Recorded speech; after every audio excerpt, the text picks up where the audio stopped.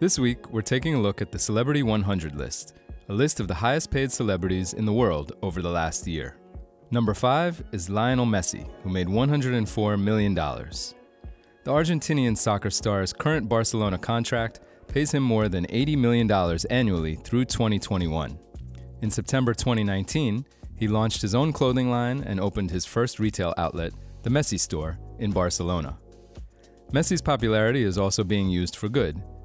In March 2020, the World Health Organization tapped Messi to help lead a worldwide campaign aimed at stopping the spread of the COVID-19 pandemic. Coming in at number 4 is Cristiano Ronaldo with $105 million. Ronaldo joined Italian football club Juventus in 2018 on a 4-year deal worth $64 million annually. Within 24 hours of the news Ronaldo was joining the team, Juventus sold 520,000 Ronaldo jerseys worth over $60 million. The Portuguese star is also the most followed athlete on social media. His Instagram followers hit 200 million in 2020. Number 3 is Roger Federer with $106.3 million. Roger Federer is the world's highest paid athlete on the Celeb 100 list, thanks to a portfolio of lucrative endorsement deals. He had a 10-year, $300 million deal with Japanese apparel brand Uniqlo that began in 2018. The Swiss tennis star has also partnered with Credit Suisse, Mercedes-Benz, and Rolex.